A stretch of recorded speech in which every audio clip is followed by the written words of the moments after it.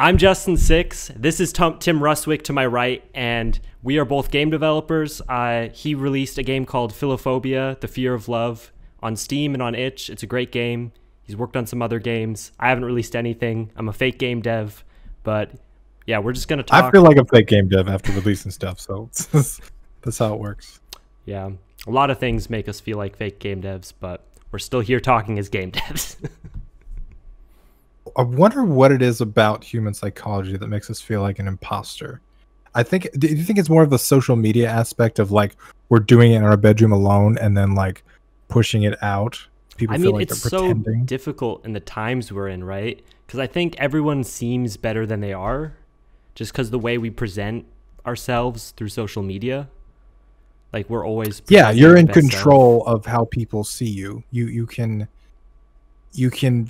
really shave off all the edges of everything that they see. Like a lot of people, when they post their art, they'll post the final versions of the art, but they don't talk about this has been through 3 weeks of iteration and like they've changed it 60 times and then they thought it was finished, but then they came back to it again and tweaked it over and over. But and most people think of art like, oh well, he sat down and he drew that and that's how it worked. But yeah. And it's not like the olden days where we only compare our art to the other artist in the village, you know? It's like our art and then everyone else's art in the entire world all in the same platform, all competing for attention, all competing to be the best. Yeah. It's intense, you know? The crazy thing about the internet is you can find whatever you're looking for. Yeah. And if you've got that insecurity where you're looking for proof that your art's not as good as other people's, guess what you're going to find? A bunch of proof of that. Yep. You can find whatever you want on the internet. But yeah, I love... As I was talking about before we started recording, I've been really into mindset these like past 2 weeks, and I've been thinking about that a lot. And you were talking about how you have that kind of like, you resonate with that Eminem vibe, right? The anger. That's a great way to intro. Yeah, I feel Eminem has all these murderous and horrific lyrics. I resonate with all of that. Well, it's not like to that extreme. Just like he doesn't actually murder people, you know. We don't know that. I mean, I don't know that, what he tells us on social media. No, I think there's something about the anger. I was saying, like in Philophobia, there's Patience, the Demon of Anger, which was one of the first demons that I built, and I wanted to get that tattooed. I still want to get it tattooed on my arm. There was something about working on the anger section that I just resonated with, and I feel like it's some kind of thing in my brain where I don't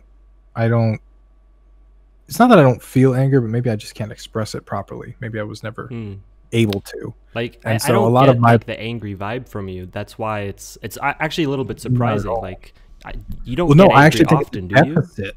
No.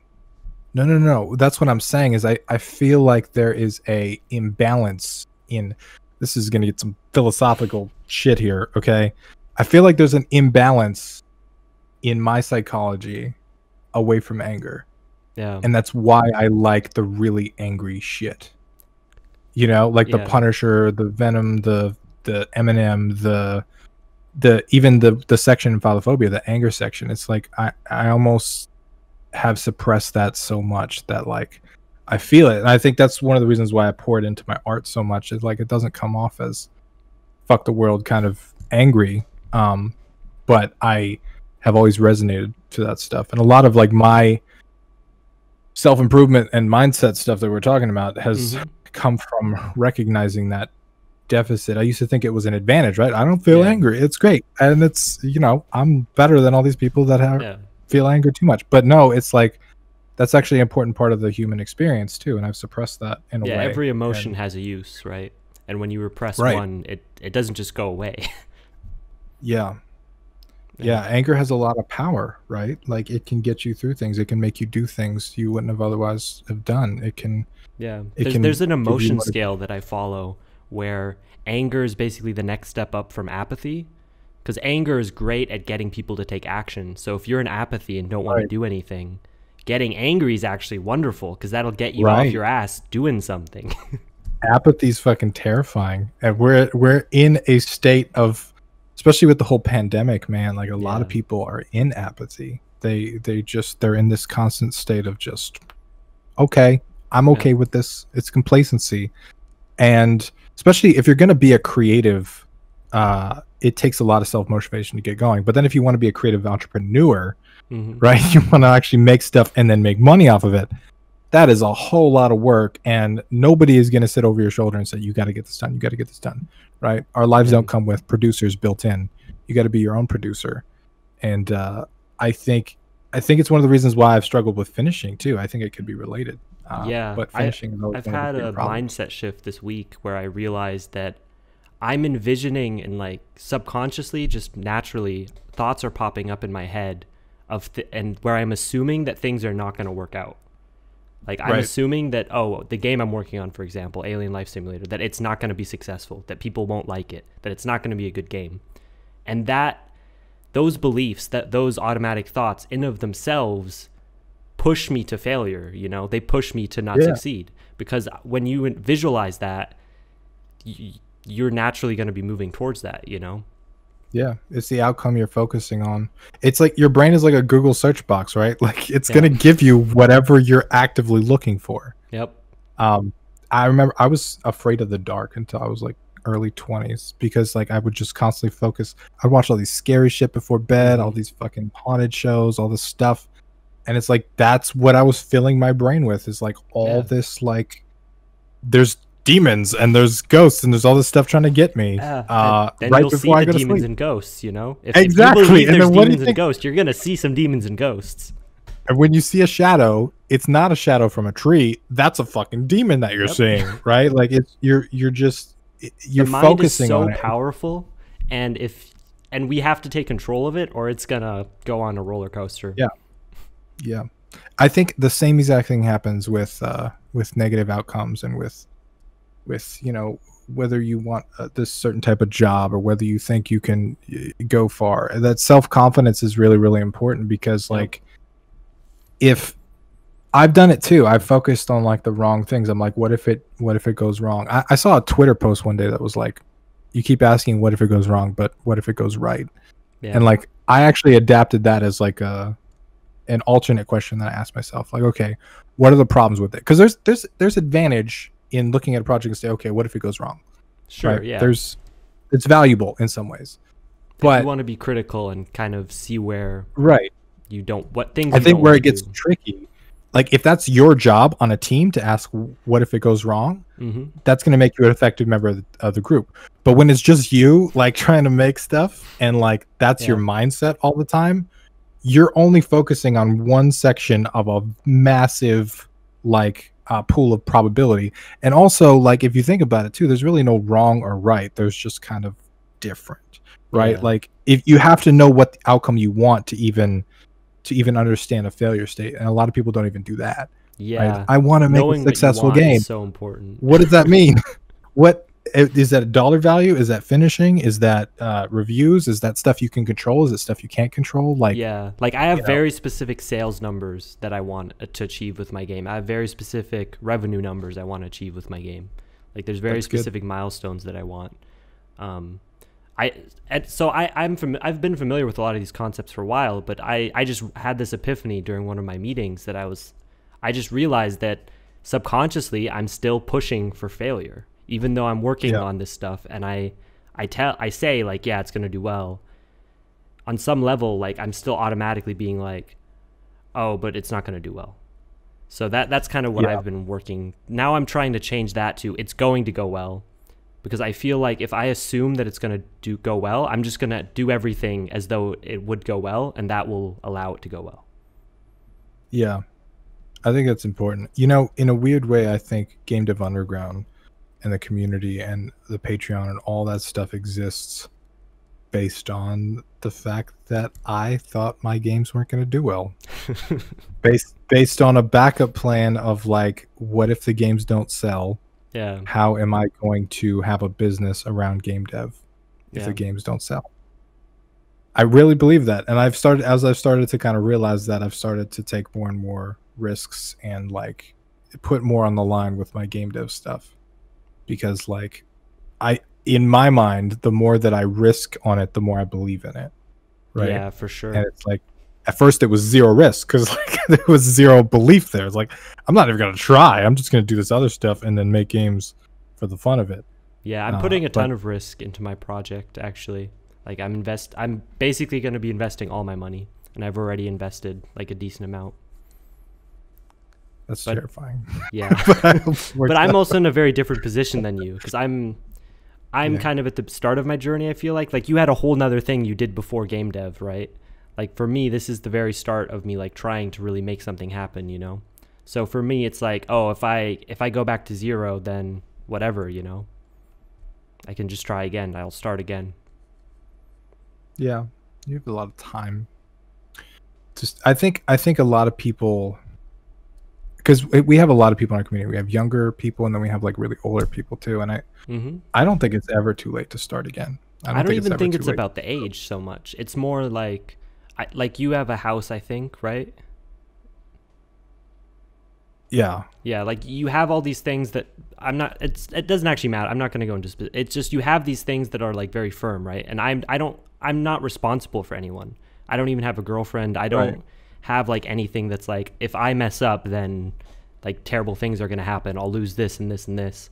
Like I can kind of afford to go all in because I'm not invested in things which it's nice to have those things, of course. So it's not like one way or the other's better. It does have, I see what you're saying. So like, yeah, I think a lot of people, the older they get, the more they have to lose kind of deal. Like if they have a career or they have like a family is a big one that comes up a lot in the community. Like people are like, I can't fail on this game anymore because like I have 2 kids and a wife and like this is our savings, right? Like which that's a whole other conversation on whether or not you should actually be in that position. But like, I get it. I understand it. And like, I do think if you are younger, I think it's the perfect time to just go crazy and go all in on something because you do have less to lose a lot of times. Yeah, I hope that's right, because that's kind of been my mindset in the past couple of years. Like my parents have often told me to start saving, invest in stocks, but to me, this is the time when I can afford to take risks still. And I can still get into like investments and that kind of like more long-term thing later, you know? Yeah, I do think there's something to be said about investing early, though. For sure, because of compound interest and like it you scales know the yeah. deal. Yeah. You know, 10 or 20 extra years is quite a bit for some kind of investment. Yeah, definitely. But again, it's like, how much do you believe in your project, right? Because like me with investing, it's always been like, okay, do I invest in like an index fund or do I invest in my own company? Yep. Like where's the value? Yeah, I kind of see that too.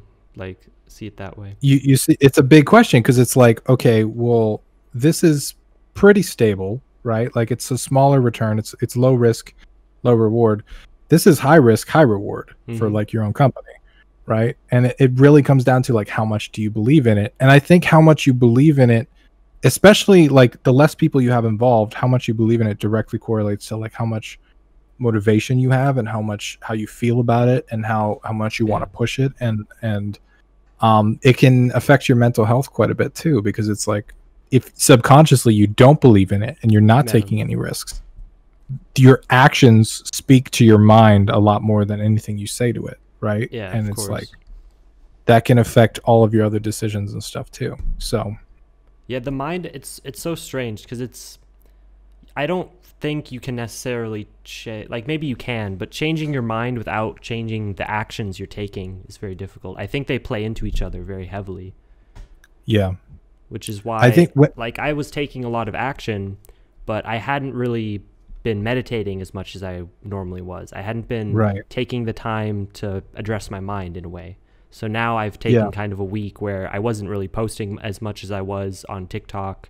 I missed a YouTube video and I wasn't working on my game as much, but I've gotten back into meditation and I've started doing self-hypnosis on myself.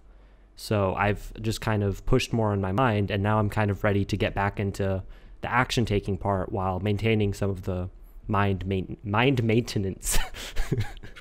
I think there's an argument for the balance of it, right? Because like I've always had struggle with balance, and I've been off both deep ends. I've been like all action no thought, like boom, boom, boom, just do all thing. And then all thought, no action. And while both of those have their own kind of advantages, and I think part of the reason why I am who I am, so I spend a lot of time alone thinking and doing all the thoughts and self-improvement stuff. I think taking the action and then continually reminding yourself why you're taking the action, and especially if you're trying to change something about a belief or something like that, like I think it's the ultimate kind of mix, right? You can prove to yourself with your action over and over again that you're changing and you're doing things better, especially if you're focusing on something you control, right? Like daily videos on YouTube for me were a big thing because that took the focus off of the subscriber count or the view count or whatever, all these things that I can't really control. Like I kind of can, but not really. And there would be videos I would put up that I would be totally sure they were going to get thousands of views and tons of subscribers, and they wouldn't, and that would like destroy my self-esteem.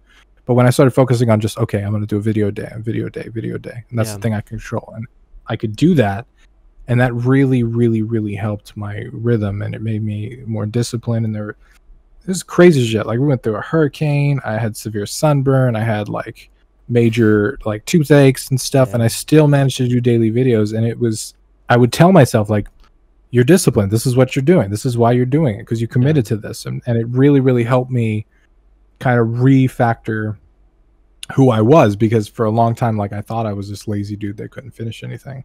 And that transition really helped me quite a bit. Yeah, that's an amazing thing to do in what you did, because it builds so much confidence. Because what you did is you put something outside of yourself, actually not outside of yourself, the opposite. You put something that is completely in your control as your measurement for success, which the danger, which is, it's something that I've done too, not necessarily intentionally, but it's very common to try and measure something that you have no control over. Like, oh, do people like me? Oh, no one likes me, so I'm worthless. Or, oh, I have no followers, so I'm worthless. Oh, I have no money, so I'm worthless. Which money, arguably, you can control, but that's a whole nother conversation. But when you put it on something like, oh, I'm going to post a video every day, or for me, like I was going to the gym every day for a while. Like when it's something like that, it's completely in your control, and you're building that core confidence that lets you do everything else. Yeah, well, like weight loss is the gym is a perfect example, right? A lot of people focus on the actual weight, but weight can fluctuate depending on the types of food that you eat, how much water you drink, like all kinds of stuff. And so one day you go on the scale and you've gained 4 pounds. And you're just like, oh, the world is ending. I'm doing this, I'm working out, I'm dieting, but you can't really control that aspect of it. But you can go to the gym every day. You can eat that healthier food, right? You can control your diet and your calories and all that stuff. And focusing on the stuff that you can control is important. That being said, there's some stuff that you want to have as goals that you can't control. Like money is a perfect example. Right. Like how well your game is going to do. There's arguments to be made that you can control it or you can't control it. It's actually, I think it's both. 100%. There's a lot of things that you can do to increase the sales that you get, but you are not in direct control of 1,000 things, right? And it's pretty chaotic. And so even in that, if you have revenue targets, that's cool, but you need to make a list of all the things that you can do, action items that you can control to get to that point, and you got to go hard and do those things. And at the end of the day, if you don't reach the revenue target, so what is your mindset for when you want to release a game or a product? Like you have the revenue goals as well, and then you have a kind of separate list of these are the actionable things I'm going to keep myself to doing. Is that kind of your thought process? So Battle Barn is a good example. So I want to make $10,000 year one with Battle Barn on launch. Currently, at the current iteration of the game, that's going to change if we overshoot our target, because I'm currently still aiming about 500 or 600 hours, and I want to make about 10 grand over the year. In order to do that, what I calculated, I forget what the number was, but basically I assumed that we were going to have a 50% conversion rate day one on wish lists. So that I calculated, I did the math. If I do, it was like 10,000 divided by, I think we're going to sell it for like $13. Divided by 13, which was 790 or 769 units. Mm-hmm. And then we needed about twice that many wish lists, which was about 1,538 wish lists. And so that was my target for what we're doing. And currently we're about right about half that. Yeah. As far as wish lists. So then I break it down further and say, okay, well, I need about 1,500 wish lists, right? Like, what can I actually do to get those? And I have a marketing plan based on that. So outreach to press, outreach to influencers, press releases. I have story beats lined up. So like, this is a thing that we added. This is a thing. I have tie-ins, like you were a playtest for a Plunder Party with the Pirates. Pirates are an offshoot of that game. All that stuff's going to tie into the game and all that stuff. So yeah, and that's essentially what I'm doing. I'm separately for those games. Yeah. So, and hopefully they'll help sell each other, right? Yeah. It's like the Marvel scheme of everything's connected. Making my own MCU, but with weird animal characters. Yeah. So, but I've taken this thing that technically I can't control, and I've broken it down into a series of action steps that I can control. Right. Yeah. And that's what I'm going to do. And if we don't hit the revenue target, I might, turn it up to 11 and try everything twice as hard. Mm-hmm. But if that doesn't work, ultimately I'm going to be like, all right, next project, let's try it again. Yeah. Yeah. There's only so much you can do. And then you just move on to the next project. I do think it's important to note that like my philosophy with this really is quantity over quality. And I know that gets very, people get all weird about that because that means different things to different people, and they think you're just trying to poop out shit games to make money. That's not what I'm trying to do. But what I'm trying to say is like I'm really, and I didn't used to look at it this way, but I really look at it as like a studio now, like a 5 years worth of games, not this one game, right? Yeah. And because of that, like I know that the majority of game companies fail with their first project, right? Either the project never gets done or the project doesn't meet the revenue target and the company closes. Mm-hmm. Like, so I've already passed the biggest hurdle that most companies face. Yeah. And I know that this is a long game, right? It's a marathon. It's not a sprint. And so the more titles you can build out, the more passive revenue you can build, which the more passive revenue you have, the more you can invest into projects. And so really, it's not about making a hit game for me. It's about surviving long enough to have a product catalog that pays for the development, right? I think it's also a massive kind of assumption and generalization from people to assume that if you work less time on a game, it's just naturally worse. Because everyone, like Cyberpunk 2077, for example, 8 years of development. And it has not met expectations. Like just generally, there's a lot of outrage. There's a lot of bugs. Like it's not a perfect game. I don't think anyone would argue that it's a perfect game. Let's just say that.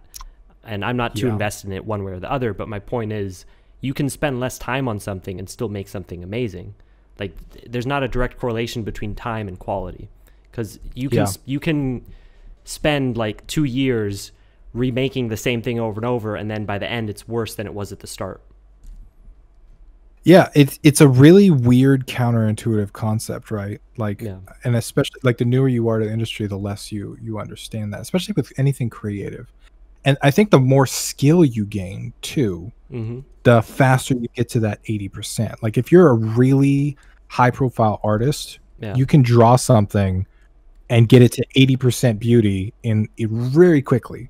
Yeah. And then the last 20% can actually take another 80% of the time, right? Yeah. Like I'm glad that you're on board with this, because this is something I've been obsessed with. This is a concept I am also very behind. Like my game Alien Life Simulator, I don't intend to take more than like 3-ish months on it.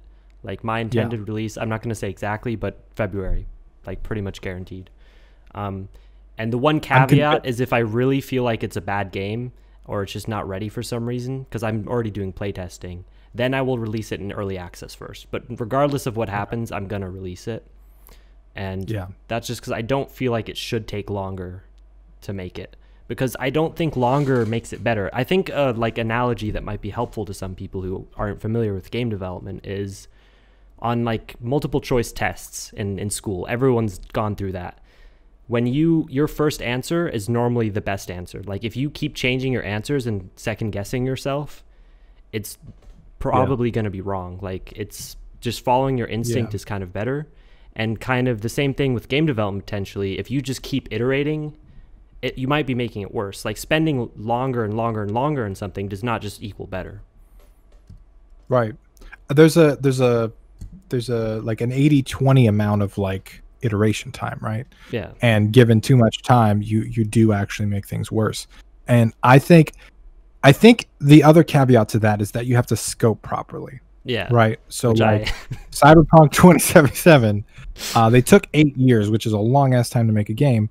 Yeah. But maybe it should have, you know, it was like maybe a 10-year project at this point, because like my penis popped out while I was walking down the street, and like I managed to walk into a building that wasn't loaded, and then the building loaded around me and locked me in.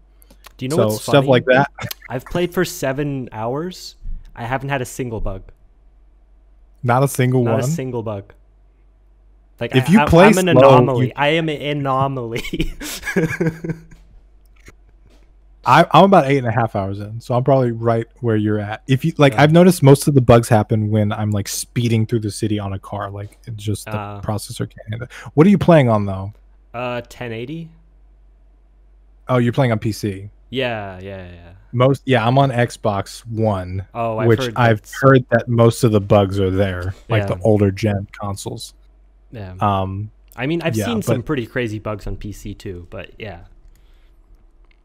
Yeah, it's, well, you know, that's one of those things too. It's like that game is clearly not done, but regardless of how long it takes, it was probably overscoped for the time that they did, right? They say a big patch is going to come January, February. They should have probably pushed it to January, February, but they've already delayed it several times. But I feel like potentially it's not overscoped, because I'm not familiar with how long The Witcher 3 took, but I assume it took less because they didn't have nearly as big of a budget. And I feel like The Witcher 3 is in some ways more ambitious. Like I think gameplay wise it's more complex. I don't know. I feel like they did a really good job with it comparatively. Oh yeah, no, the game, I love the game. Yeah. It gives me old school like Deus Ex vibes, and I love the futuristic. I've been waiting for a game like this forever. It's not even this game specifically, but just like an open world RPG in the future, in like a futuristic city. Right, it's great. And it was worth every penny of it. I maybe wish I would have bought it on PC instead of Xbox, but that's that's a different deal. But like I'm saying, so like we were talking about the amount of time that you spend on something doesn't necessarily make it better, but that's assuming that you scoped it properly, right? I've made that mistake several times. So like with my game Cyberpunk, one of the things that really discouraged me was that like I wanted to do this 500-hour and then 1,000-hour project. Like it started as 500-hour, but then I went to 1,000. I feel like the scope just kept going up though. Like because I followed your progress on the game. It was a lesson that I learned, right? I started off with this little like one-screen puzzle game, and then by the end it was like this giant procedurally generated like craziness. Yeah. And I run a YouTube channel on game dev. I've talked about scope creep a lot, but I'm still susceptible to it, right? Yeah. And then when I paused that project and I started working on Battle Barn, I was like, okay, I'm not going to do the same thing, but I kind of did. Yeah. But I learned a little bit, right? Like I learned it. I'm like, okay, well, I'm not gonna change the core. Yeah, there was some maybe add feature here and there. I feel like you definitely did a better job with that concerning scope creep. Better, yeah, and again, I still think I made some mistakes, and it's still like a little scoped a little higher than I wanted. Like but then the way with my I'm other trying games, to handle that is because I actually have, like, if I describe my concept for my game, it's like a crazy scope. It's like open world, roguelike, life simulator, like all these genres combined. But the ways I'm trying to simplify it are kind of what I think of as like the Mario Nintendo theory, which is taking one core idea or mechanic and then just tying everything to it. And in my game's case, that's the emotion mechanic, which is basically you have to manage your emotions. And I'm basically trying to tie everything as much as I can into that concept, rather than creating new features always, trying to just tie everything together. So I'm doing much less, but getting much more. I think that's a solid formula for a good indie game. Yeah. And then the other thing that I a lot of the like my design philosophy is kind of built out of restriction and the limits, because as like essentially solo devs, I work with an artist, but I'm the only programmer, and you're in a similar situation where you also do the art, so it's even worse for you. Like we have limited resources, right? Unless we want to work on a game for like 20 years, which some indie devs do, to be fair.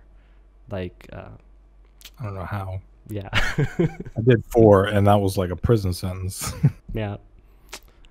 So I like one of the concepts for my game is that there's no dialogue, right? Because I thought, oh, I don't want to hire voice actors. That sounds expensive.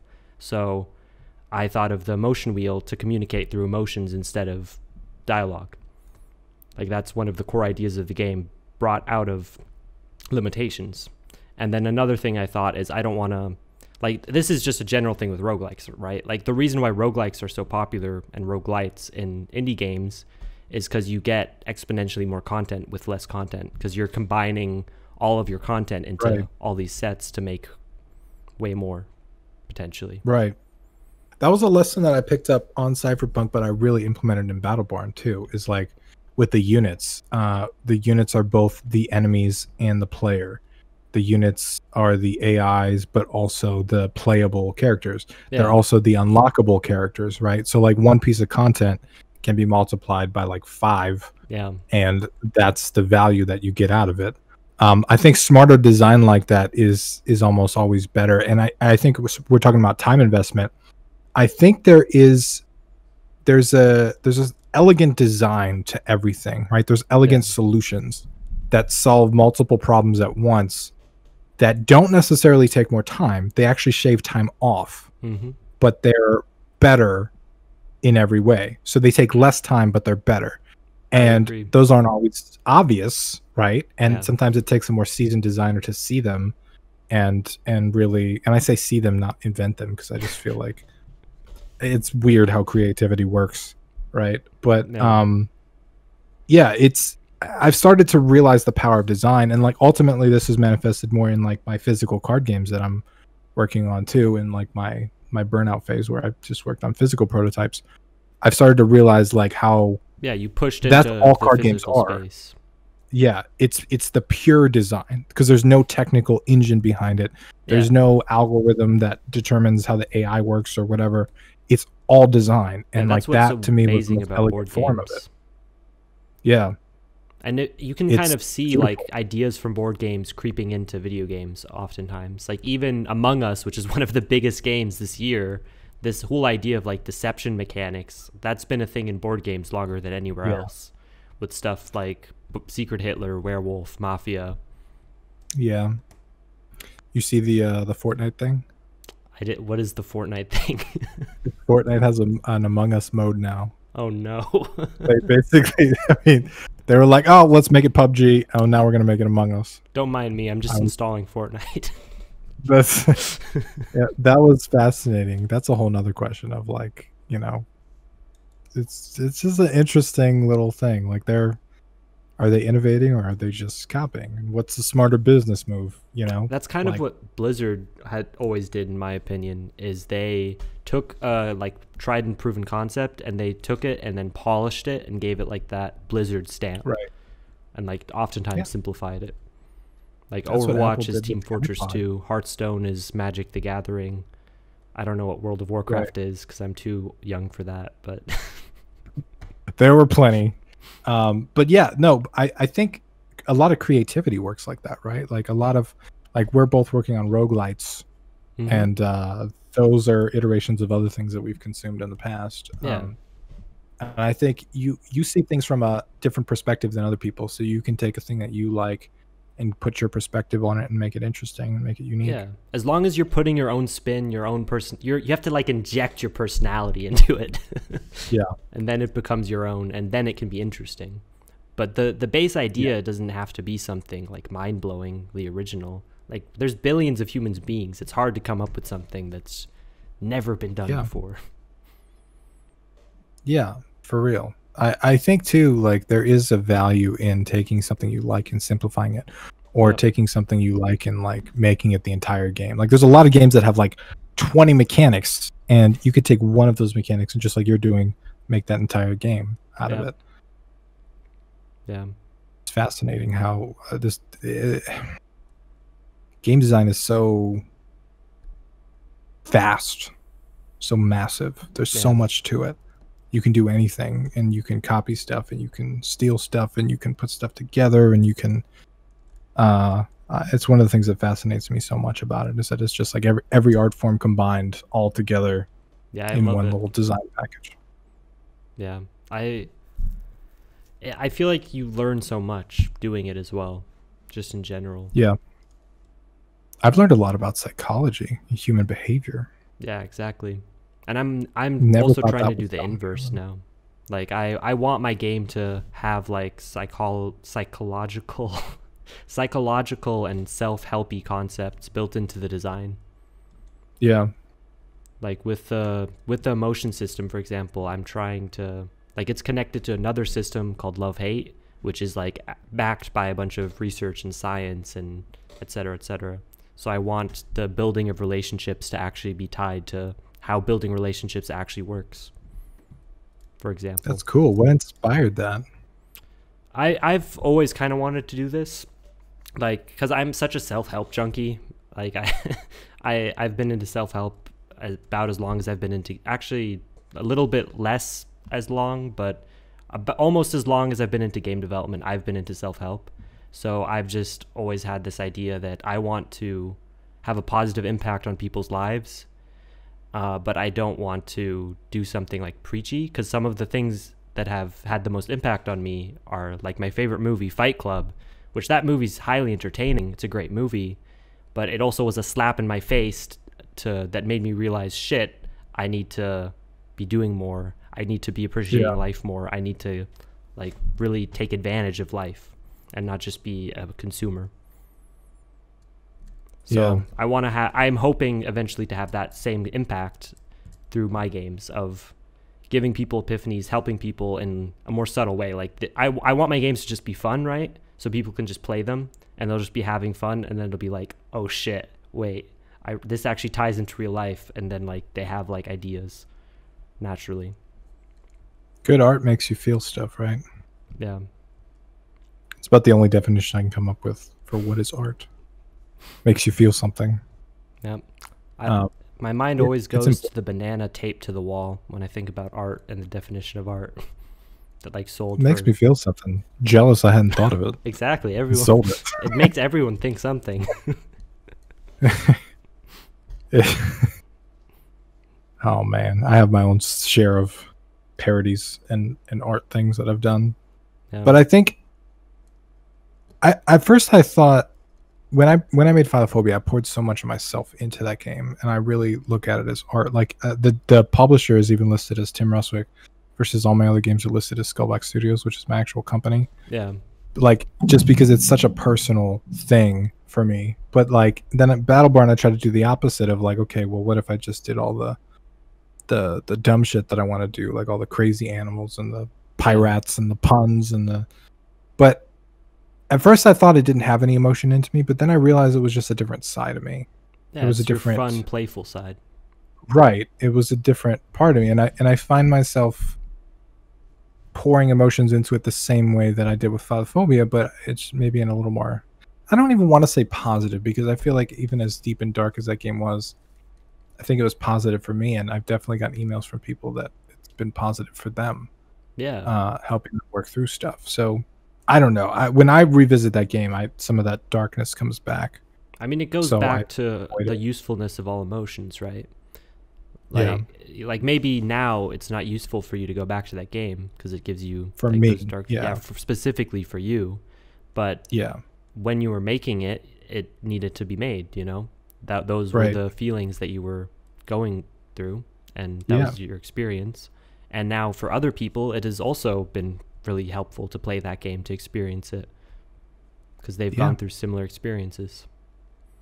Yeah, what I was surprised is like a lot of people, because I based the game on the 5 stages of grief, and I was kind of talking about loss as in like loss of a relationship or loss of a significant other.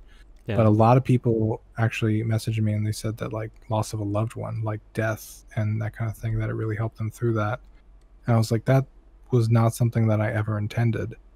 But it's fascinating how you can build something like Phasmophobia was such early on in my game dev career that like I never really had given thought to how people were going to experience it and what they were going to take away from it. Like I never sat down and think like, okay, what do I want people to get from this?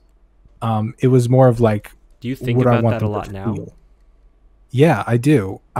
I with Plunder Party, it was like, it was really based around the idea of like, I want people to have fun, and I want it to be a very fun interaction between people, right? Murder Bunnies, which you haven't played yet, but it's very strategic, and I want them to when feel am I gonna get to play, Tim? You are soon. I'm finalizing the cards as we speak. I wanted to have them done this week, but it was probably going to be after holidays now, because I really wanted the professional early print run to be done now, but yeah. So the fun party vibe is what you wanted with Plunder Party, right? Battle Barn, I want tactical gameplay, but I want a lot of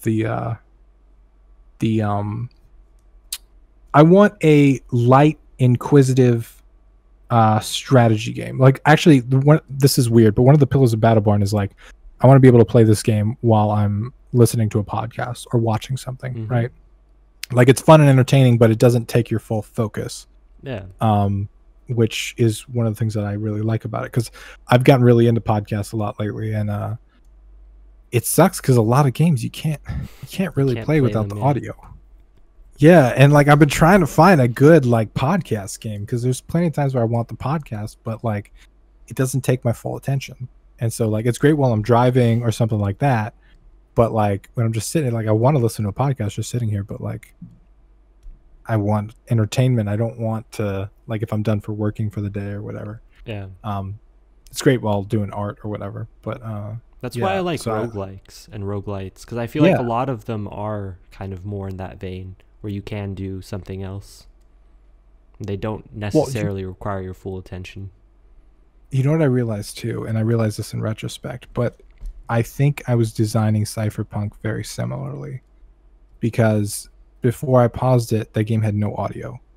The whole game was based on visual feedback. Yeah. Still, there's no audio at all in the game. That's crazy. And we're pretty deep into the game, and the game looks beautiful. It looks almost like a finished product. Yeah. But it still has no audio. I didn't realize. And I realized, I know, because it's so like visually juicy, and it comes off as like it looks polished. I think audio is going to take it to the next level. Yeah. For sure, because it's so like visually juicy as it is, but I realized that, like, especially with everything that I've added to it, it makes it a lot more fun to play while just listening to something. I've actually went back to it recently and started doing that, playing through it, and I have some ideas on how to fix it. That clarity is super important too, by the way.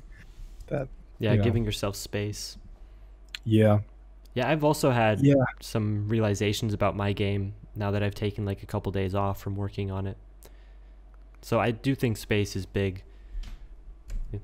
It's extra big when you're solo, like when you're working on the thing by yourself, because it's like you do not have the clarity to see what this thing needs when you're in the trenches, right?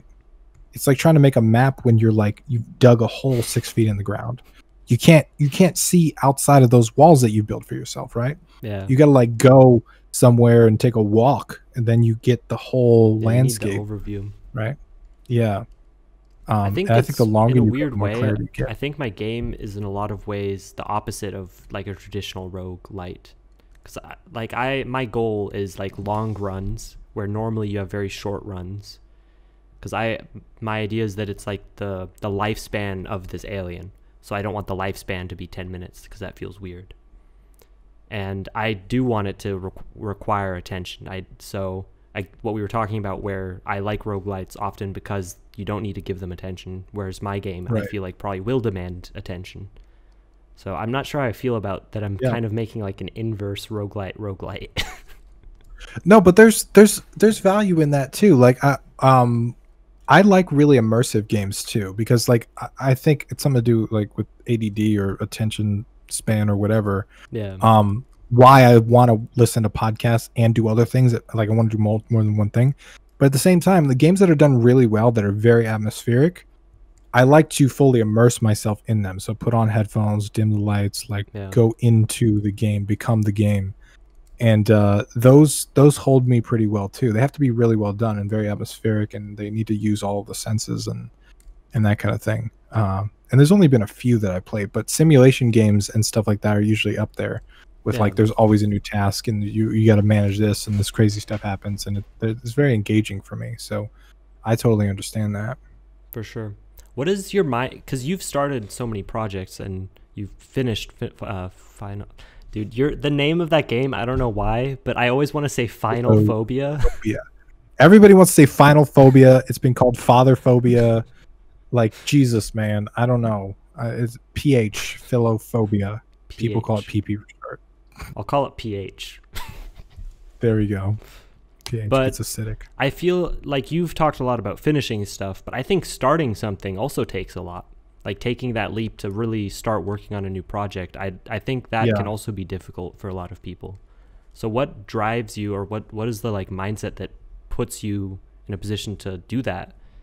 Because you worked on the Love game, then you worked on Cypherpunk, PH, the PH, and then you worked on Battle Barn Tactics, and you also did like tons of Game Jam games in between, some of which you released on mobile.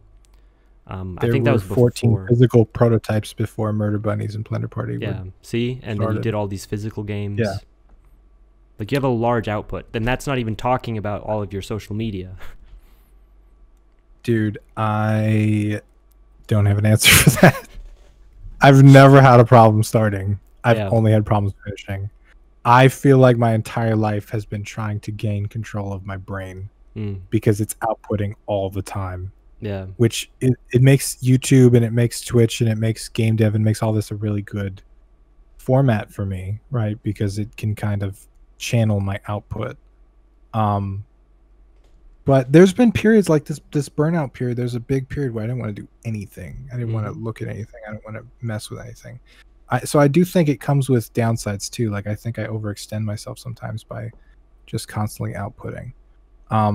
I think maybe there's a little bit of like insecurity and like I want to be good enough in there. That drives you to make the stuff?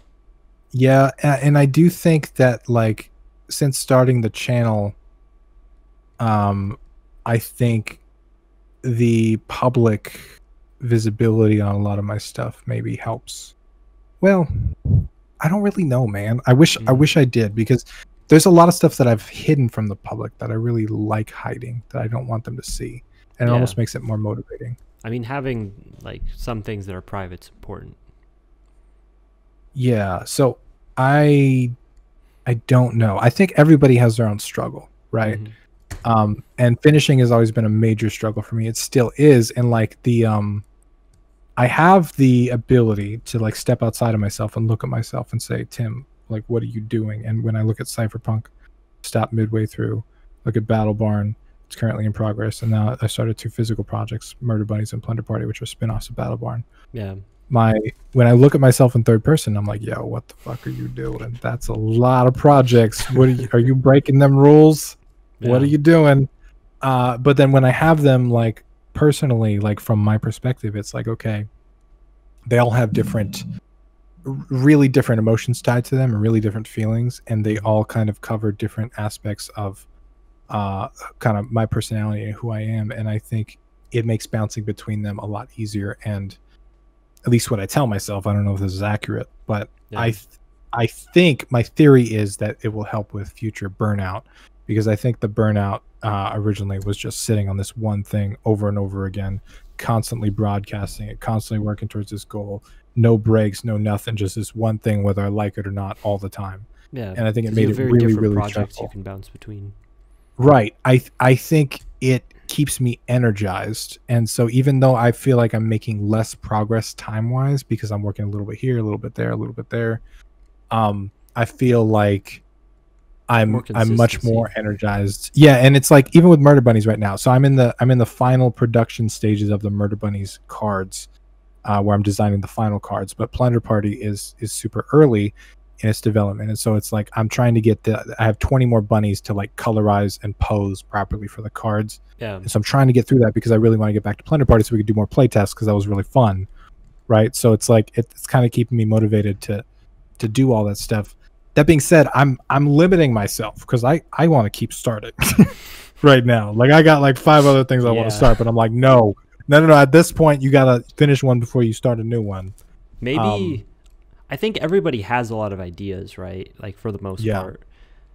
Because I think I have a similar personality to you in the sense that I don't really struggle with starting things. It's more finishing things. Like I canceled the online game project that no one that's listening to this would know about, but I talked with you about. And I just was wondering what it is that like lets us start, because I do know people that struggle with starting rather than with finishing. And what I'm thinking now is maybe it's like, for me personally, I don't think I judge the starting. Like if I have an idea, I'll just like start it and I don't care. Like I'm not like worried about how it's going to go. Yeah. I'm just kind of free. Like this is an idea I have. I'm just going to do it. And I don't really care how it goes, like at least initially. And that lets the ball get rolling. Maybe this is helpful to those people, because when you said that, it kind of brought something in mind. Like I have like buckets in my head that I put stuff in. And when I start a project, it has no commitment whatsoever. It has nothing. It's like me fucking around for 2 hours. But then there's a phase of the project where like I put it into production mode, I guess, where it's like it moves buckets, and suddenly this now is going to be a finished project, and I have to take it more seriously. But like I said, I had 14 prototypes for Plunder Party and Murder Bunnies. All of those were like, spent an hour or two making a thing, played it, it sucked, threw it away. I don't even remember the rules for half of them, because it's like I didn't even write them down. It was just I played it, I made a bunch of cards, I tried this, boom. And then Murder Bunnies actually came about from a dream after I had made like 5 or 6 of them, and it had elements from like all of them. Right. So it was like it is like the culmination of like multiple prototypes that I had made, and it just worked out completely elegantly. Plunder Party was actually a space goods game originally about building spaceships, but it just made more sense because we were stealing each other's shit. It's just well, what if they were pirates? And then I got the pirates, so I'll just completely like just merge it all. Right.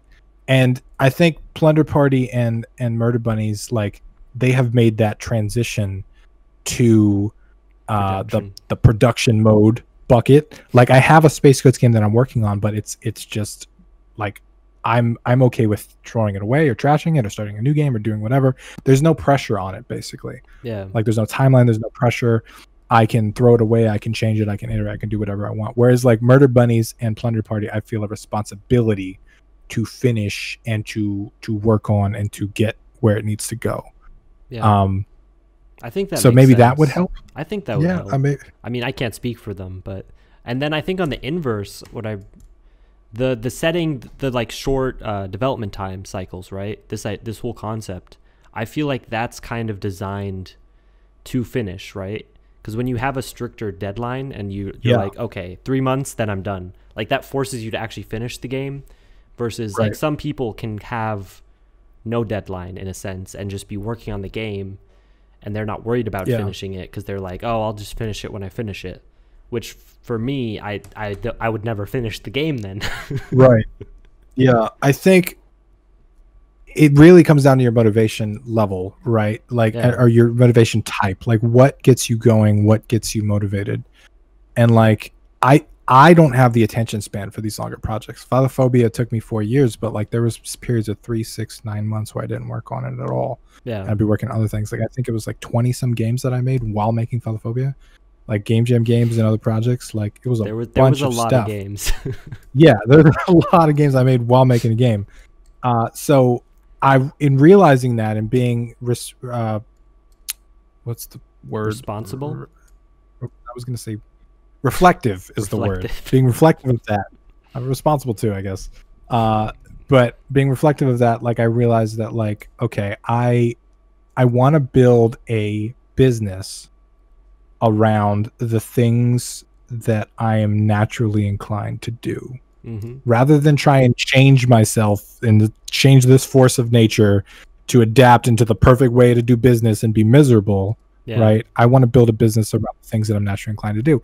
You know what I'm naturally inclined to do? Stay up till 5 a.m. Fucking sleep till noon. Like all this, you know what I mean? Like all of this stuff that everybody tells me is wrong with me or whatever fucking society doesn't agree with. Like that's who I naturally am as a person. And in addition to that, attention spans of a couple months for a project is where I'm at. So I'm convinced that I can build a project within that attention span. Like look at Cypherpunk, man. It extended its fucking warranty. You know, like it stayed too long in my life, and then I fucked it up because it just lasted too long. Yeah. But ironically, after 6 months off of it, like I'm starting to get back into it, and I think I can finish that and get it where it needs to be. But like, I don't want to do that again. I want to find a scope for a project that I can stick to that fits within that first wave of like excitement and motivation. And I think if I can do that, and I can do that consistently, I'm gonna have a fucking great life, because it's gonna be, this whole business is gonna be built around, you know, who I am as a person, and I want to facilitate that rather than the vice versa. I was like, you should adapt yourself and you should work 16 hours a day and make this, you know. No, I want a lifestyle business is what I want. I want a lifestyle. I feel like that applies to so many parts of life, like what you mentioned at the start with sleep schedule too.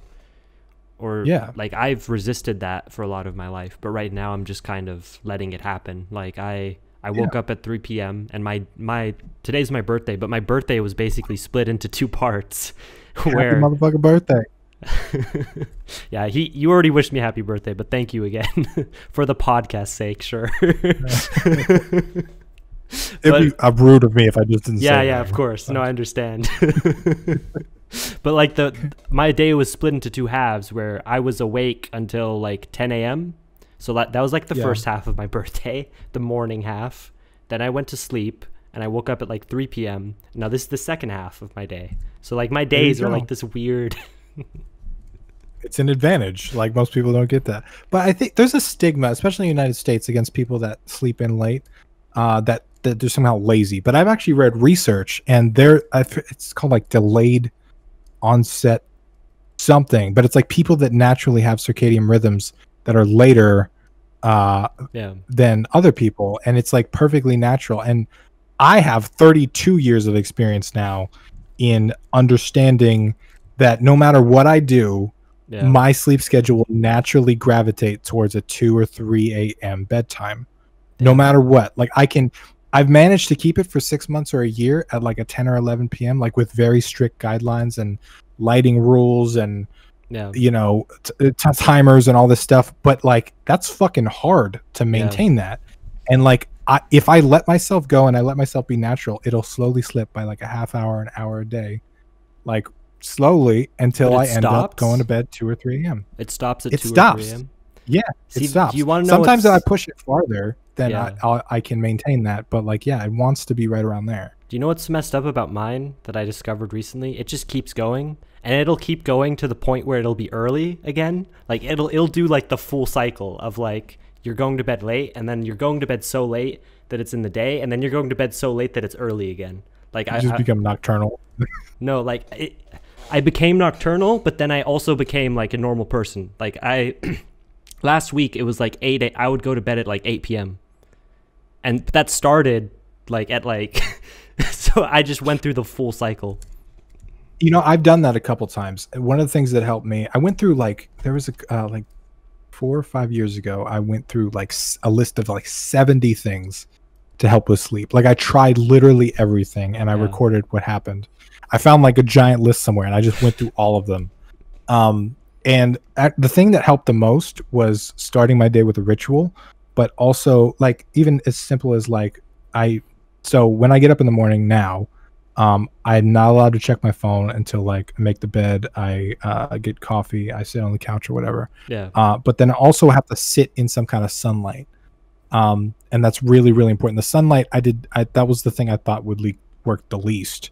But the sunlight actually worked the most. It really helped set my circadian rhythm. If immediately when I wake up, I'm exposed to sunlight, it wants to stay consistent. If I'm not, because these are actually daylight bulbs, which gets kind of weird and dangerous.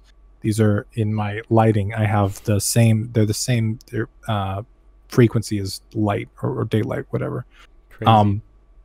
Yeah, so your body, there's like actual light receptors in your ears, and it can sense sunlight, and yeah, we're covering them right now, so I think we're safe. But sitting in the sunlight every morning kept my schedule consistent. I noticed that if I didn't do that, and especially if I stayed indoors, because I used to have blackout curtains too, for the studio lights and stuff. The more that I ignored the outside day-night cycle, the more my schedule would just get completely out of whack. Yeah. But staying in sunlight consistently at around the same time every day really helps solidify and keep it consistent. You know, the biggest thing for me has just been COVID. Like my way of dealing with COVID, at least in the last couple months, has just been kind of staying in my own world. Like I've created my own world where it doesn't even really matter where I am.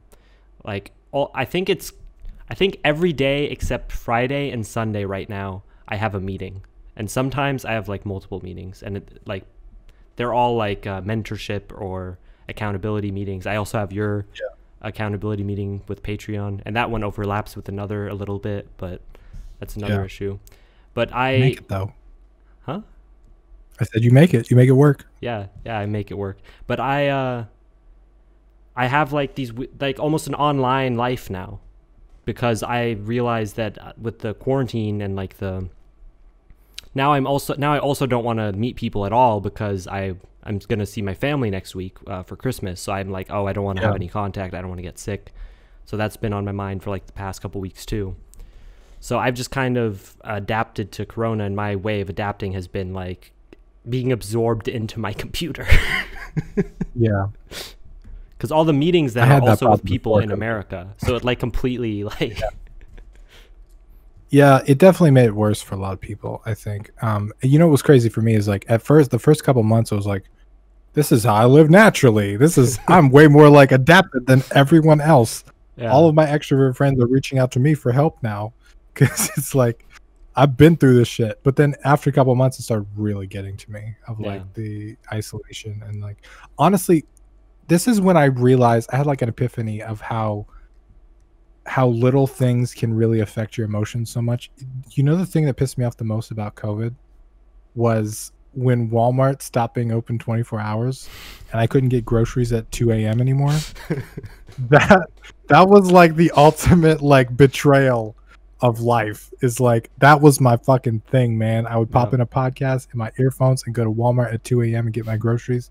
And it's like, when that stopped working, I was like, oh my God, the world is ending. And that's when I realized like how like that routine and that ritual has become super important to me. The Walmart doesn't matter, but it's this thing that I had done consistently over and over got interrupted by an external force. And I realized like how much that could affect my mood. And it made me really pay attention to all of that stuff and kind of where I put myself and how I control my routines and rituals and stuff like that, and what should I focus on to control and all that stuff. And that ultimately kind of led into the whole philosophy. Routine now, or for waking up, or like daily, just in general, because you said it made you more aware? Yeah, well, the morning thing is really important. Like I do that every single morning. I wake up, make the bed, make coffee, sit down, and then I hang out on my phone for a little bit, usually reading stuff. And I'm very protective of what I read too. So like anything with any kind of advertisement doesn't get read. A lot of times I'll schedule articles or stuff like that throughout the day, whatever, to be read the next morning. Sometimes I even read like a Kindle or whatever. Everything else is very free flowing. Feely. Yeah, like I feel like working on this today. I feel like I have a bunch of post-it notes of like stuff that needs to get done, and depending on the priority of things, like sometimes I'll do stuff I don't feel like doing, which is important when you run a business. You got to do that. But generally, like if a day is a perfect day, it's generally working on stuff that I want to work on. And that's one of the advantages of multiple projects too, is like I'm always waiting to get to the next one, so I'm finishing the thing. Like I have enough discipline to where it's like, okay, even though I want to do the other thing on the other game, I got to finish this before I do it. So I constantly use that as like the carrot to get myself to continually do stuff. It's like whatever I want to work on, I use as the reward for getting this other thing done. And I try to throw all the boring stuff into that category. But that morning, dude, that morning, especially the older I get, it makes me feel like an old man. But like the older I get, the more important that stuff is to me. Like that wake up routine is so important, really important. Like I've on and off had routines both for going to bed and waking up, and now that I've had like this reflective time has essentially been me creating a morning routine again, where I am meditating or doing hypnosis on myself when I wake up and then when I go to bed. And I don't know, it's just, I think it is very helpful. And when the gyms were open, that was also part of my routine, was just going to the gym. And what I think is also nice is it doesn't matter, and this was a big shift for me, because in the past I would need to have a consistent sleep schedule to keep my routine. And if I woke up too late, then I would just kind of fall apart. Like, oh no, now I can't do the thing. Now I can't go to the gym. Right. Which now this year I made the shift of, it doesn't matter. Like I should just do the thing anyways. Like it's totally illogical. It's just like, why shouldn't I meditate just because it's an hour later? Like, now it's why the Walmart thing fucked me up. It was like, now it's closed and I can't go and do the thing. No, I think it blows my mind how important it actually was. And it makes me wonder if it's gotten more important over time or if it was always this important. I just never understood it. I think it's probably always been that important because it sets the tone for your whole day. Right. It really does. And it's like, if I have a really good, like, that's why I'm so protective of what I read too, because like, especially with like the election and all kinds of like, there's all kinds of external factors that, they can really set your mood for the whole day. And, before, like, other thing, like sometimes instead of reading, I'll substitute drawing murder bunnies or just drawing something for a little while. I have so much fun just drawing a random new murder bunny every morning. I just love how it sounds out of context. I know, it's great. It's like, it's like perfectly in my personality of like cute little bunnies in my style, but they also are like murderous. And it's but like, I've noticed in the days that I start with something creative instead of like reading and consuming, I usually tend to be more creative throughout the day. Like, okay, well, I got one bunny done and I feel accomplished, and now I want to do more stuff that's creative. Whereas like reading, I sometimes it's, especially if I read something wrong, it's like, okay, well, now I want to go do something else. I want to go eat something first or whatever. It's what you're focusing on, right? It's kind of tied to what we were talking about, what you envision in the future happening, or what you envision yourself accomplishing or not accomplishing sets the tone. Like what you do at the beginning of the day sets the tone for the day. And actually what I realized too, because I think the big mindset shift for me wasn't actually a long-term thing. It was more of a short-term thing where like I would assume things are going to go bad in the short term. Like instead of like the whole project's going to be failure, it's like, oh, I can't make this thing happen in the next week, or today this is going to go bad, because it's so quick, you know, at least for me, where I've had like these thoughts always, so they just pop up naturally. And now I've been working against that, and I've already noticed a huge shift. Like today has been a great day for me, and I actually, even a week ago, I was saying how I hate my birthday and how I always have a bad birthday. And that was a mindset problem. Because if you assume that you're always going to have a bad birthday, you're going to have a bad birthday. But I've had a great birthday today, even though I'm not doing anything crazy. Like I love talking to you. I had a meeting earlier as well. I talked to my family. I've had a great day. And it's mindset. Like, because I didn't go into this day like, oh, it's going to be terrible. I went into it like it's going to be great. I've had a great day. It's all about the lens, right? Like I know there's some older people that I know that look at birthdays as like, ah, shit, I'm another year older. Like, it reminds me of how old I am, right? And then there's some people that are like, yo, let's celebrate life. It doesn't matter whose birthday is. Let's party, right? Let's have a good time. And that's all that is just lens. It's perspective. It's how you look at the thing. It's not the thing itself, right? The thing itself doesn't have any power, any meaning. It's just a day that we celebrate, like, and it really, with leap year and all this other stuff, it doesn't even accurately represent the, stuff. It's just a fucking construct. Yep. but like it's all the meaning you give it. Like a lot of Tony Robbins stuff talks about that I really like resonate with, is like it's less about what the thing is and more about your expectation versus reality. Yep. Right? Like if you expect it to be bad and it's good, you're going to be upset, Yep. and you're going to make it bad. Yeah. Right. Yeah. And I think So, that applies to everything in a sense. Right. It ties to game development too. Like if you think your game's going to be bad, yeah, what's going to happen? What's more likely to happen then? Yeah. In a weird way, you can actually make your own like self-fulfilling prophecy by just thinking things, right? Like it can seep subconsciously in your work. I noticed that with Phylophobia. There were so many things that I didn't intentionally design in there that when I would go back through the game, I'd be like, whoa, I didn't expect that to be in there. Yeah. Right. A lot of things. And I think there's a lot of subconscious things that make its way into any creative work, and you got to understand that. I think the more conscious you are, the more aware you are of what you're feeling and what's going on, I think the more you can kind of control your lens and redirect some of that negative energy into more positive pathways. Yeah, because I think a lot of stuff is on autopilot, and that's why a lot more than we realize, for sure. And that's why I've been getting into hypnosis and meditation, because it's kind of changing the pilot in a sense, rather than trying. Tell me about hypnosis. What's all that about? What do you do? How does it work? What is it supposed to affect? Like, how familiar are you familiar with meditation? Kind of. Yes. Like the idea behind meditation is kind of that you're getting in a very relaxed state, and you can more easily access your subconscious as a result. Right. And that's kind of the idea behind hypnosis as well, is that it's just more, I think there's more intent behind hypnosis.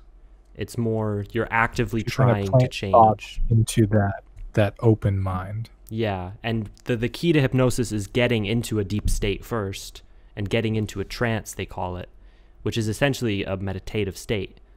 Hypnosis and meditation are kind of the same thing, actually, I've realized. But how do you affect yourself? Because every time I've been able to get into, like, one of my things that really helped me get to sleep is like I would try to like meditate for a little bit, and like the form of meditation that I ended up trying to do is just trying to focus on something like a hum or like the blackness of my closed eyes, and just like stop thinking. And like these thoughts come in, right? And you just like, no, we're not doing that right now. No. Yeah. And sometimes I would let them in depending on what I'm trying to do. But like I could get in this trance where it's like I'm empty. It was hard. It's not always easy to do. Yeah. But I would get to that like empty spot. But like, how do you affect yourself when you're there? Mm-hmm. Is that the same state that you're talking about, or is it something different? It's similar, I think, because you're very relaxed in that state, right? And that's very central to hypnosis. And I think it is easier when someone is hypnotizing you, assuming like you're trusting. I would imagine if I was in a blank state, I would be much more open to what anyone else has to say. But I don't know how I would affect myself. Yeah. What do you do? Is there a process to it? Yeah, there's two things that I do. Like there's a guided one where it's basically them hypnotizing me, but through a recording. Okay. But then there's also just a like step-by-step process that I was shown how to do. Like he first went through it with me, and now I am doing it on myself. And it's basically, I close my eyes, I do various like steps. I imagine that a balloon is like lifting my hand up, and my hand naturally lifts up just because I imagine it, because the brain is powerful. Like I'm not actively trying to lift my hand up, so that kind of gives you the self-belief that it's like actually like happening, you know, that you are hypnotizing yourself and that there is a balloon, etc. And then I imagine myself walking down steps, and with each step I repeat a mantra that I'm going deeper and deeper and deeper. So step 1, I'm going deeper. Step 1, I'm going deeper, and so on. So I'm doing all these things just to get myself in a deep trance. And before I do all this, I have things in my mind that I want to change. And I basically have a conversation with myself about these things. Like, let's say I I don't like how I'm visualizing the future. I keep visualizing the future in a negative way because I'm scared of being successful. So then I would go into this trance with this in mind, that I want to realize that there is comfort and security in success, and that I should want to be successful because being successful is security. That's safe. Because another thing that I was told is that you can't have negatives. You can't be like, I don't want to be afraid. Then you'll just be afraid. Right. Like the subconscious, for whatever reason, doesn't respond to negatives. It only responds to, you want to do this, rather than I don't want to do this. Well, it's a lot more open-ended, right? Yeah. Not wanting is not that thing, but it's all the other things. Whereas like wanting is much more focused and central. Yeah. That's fascinating. Yeah, but I've only recently been getting into it, so I'm no expert. I have to try something like that. Are there guided like apps or stuff like that? Meditation apps? I could look into it for you, but I haven't gone through that. Because I discovered it in a very random way. Like I went to like a self-help seminar, 4 days, like a traditional thing. And this hypnotist who I am now being taught by and had a meeting with today as well, he was a guest speaker there randomly. Like he was invited day of, and it was just like an extra added bonus, extra time for free. And he hypnotized me on stage in front of everyone. And he hypnotized me to be confident. And following that, I acted way more confident. I felt way more confident. And honestly, I never stopped feeling that like boost of confidence from that like very short, maybe like 5-minute hypnosis that he did on me. And I like almost immediately after that, I went home and I like got my first client on freelance game development. So like it had a profound impact on me from like this tiny thing. So like I followed him, and like now I'm doing the like coaching as well. Wow. Yeah, I never really took it seriously until I had a friend that told me something similar, except she had somebody that brought her on stage and made her act like a chicken. Yeah. And I was like, normally if anybody would have told me that, I'd be like, you're fucking lying. But yep. I trusted her, and I was like, so really, you thought you were a chicken, really?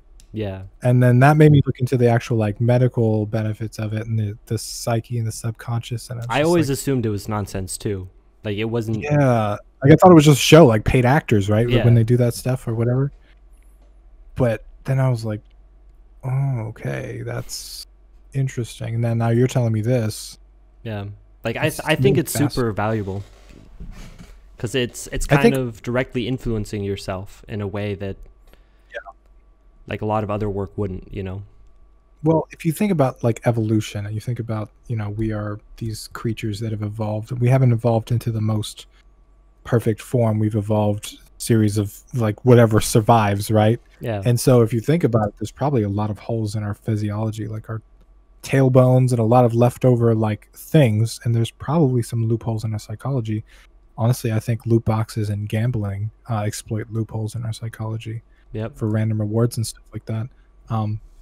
Probably one that has to do with hypnosis and the things that we believe. I find that fascinating, and I want to look more into that now. Lucid dreaming got me for a while too, because I read that like you could affect things in your waking life if you could control a lot of your dreams. I feel like that's really an extreme version of visualization, because you can like control what you're seeing in a big way. It helped me over stage fright, to be honest, because a lot of my lucid dreams, I would go into like these large crowds and I would like talk to them. Yeah. And it helped quite a bit. Well, just straight up visualizing helped, but then the visualizing led to dreaming about it, and dreaming about it led to lucid dreaming about it. So I can't really tell what actually affected it, but yeah, it's oftentimes doing many things, you know. Yeah, most of the change that I've managed to make is when I really surround myself with a singular goal, and all of the inputs happen to be around that thing, and all of the outputs happen to be around that thing, and all the like the people and the YouTube videos and all the content I consume, and everything is just focused, and it's usually that focused change that can make results.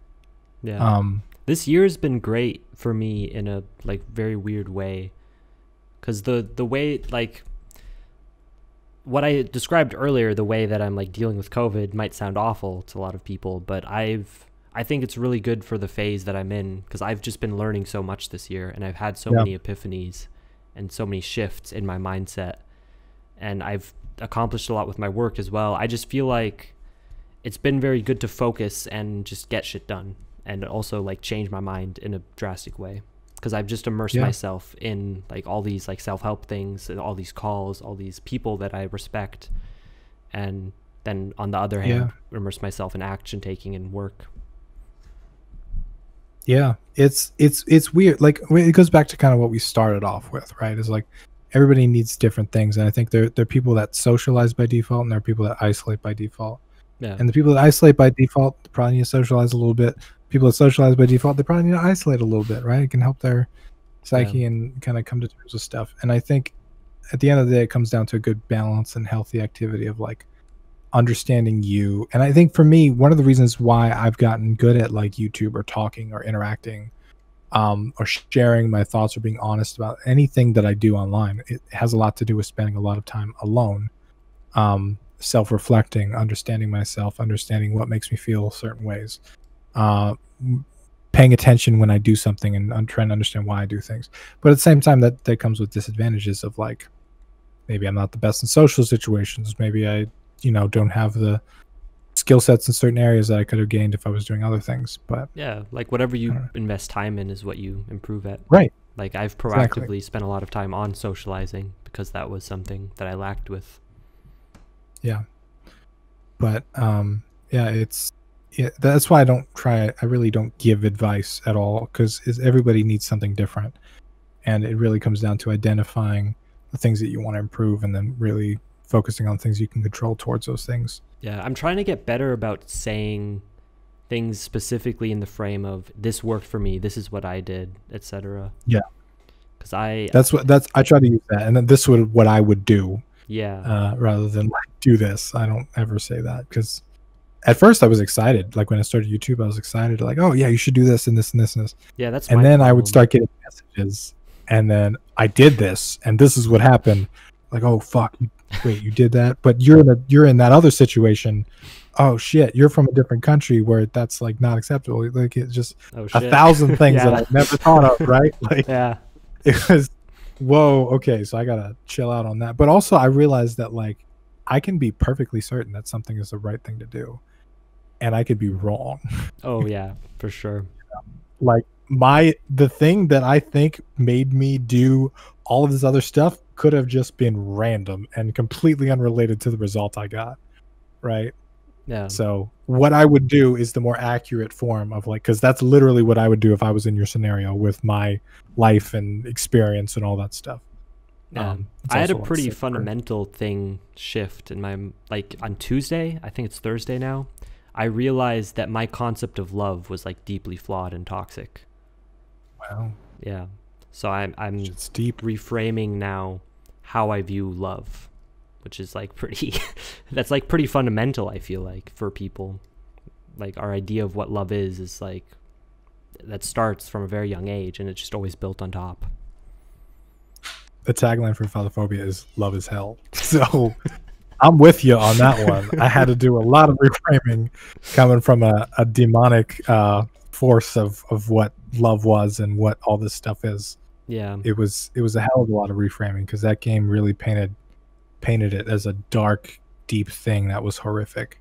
The messed up thing for me was I viewed, like, for me, love was actually like, I liked the like negative, I liked the like toxic relationship almost in like wrong way. Like it wasn't that I viewed love as like a bad thing, it was that what I thought of as love was toxic.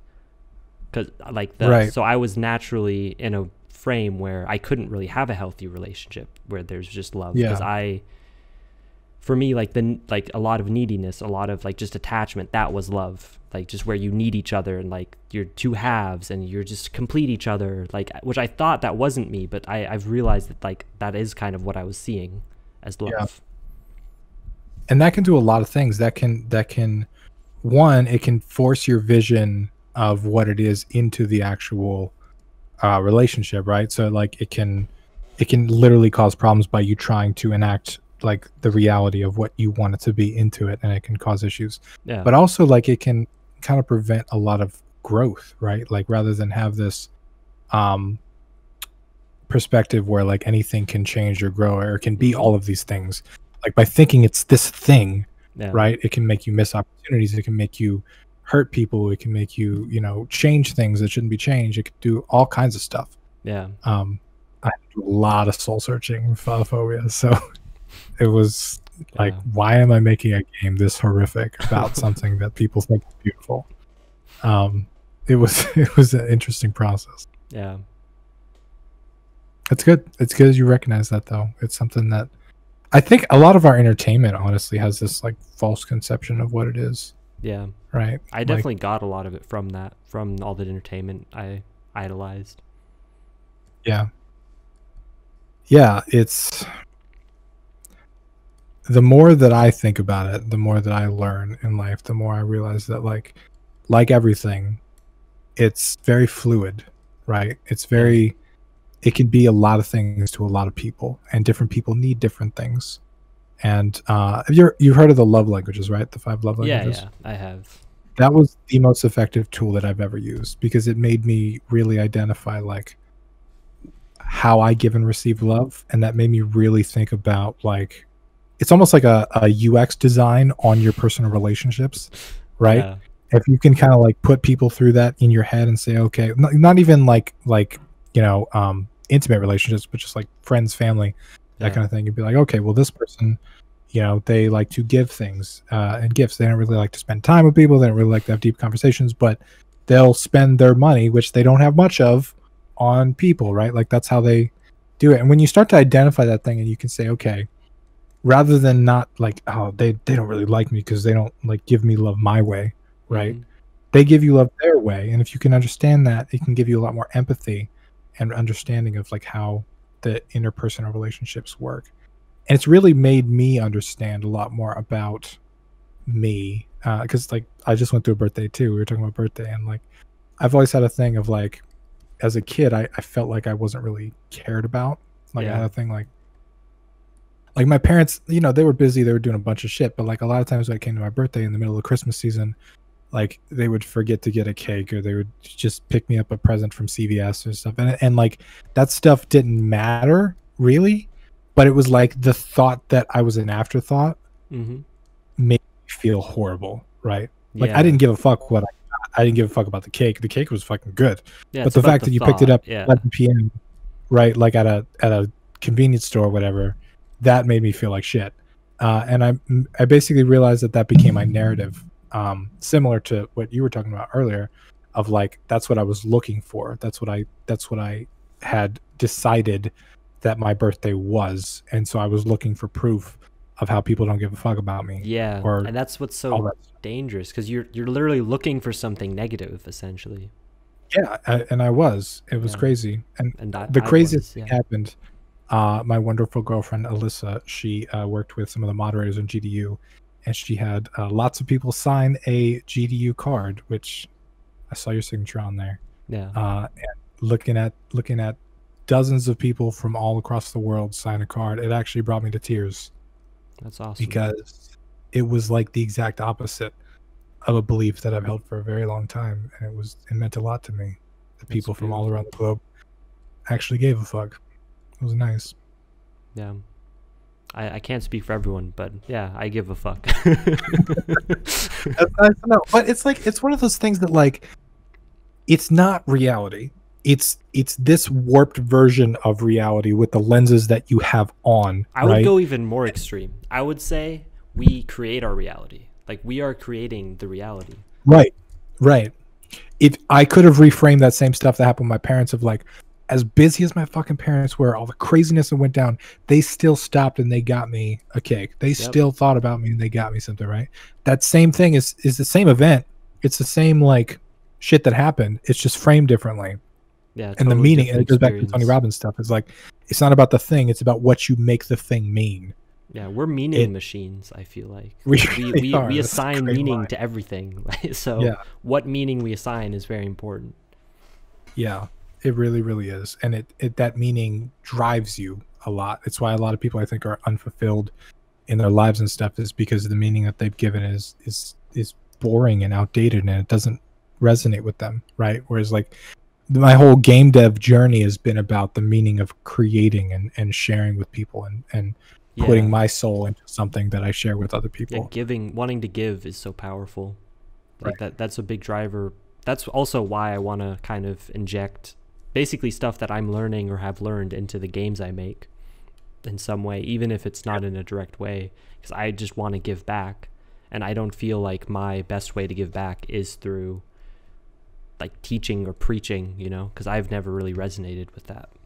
But I've always enjoyed video games and movies, and I've been deeply impacted by them.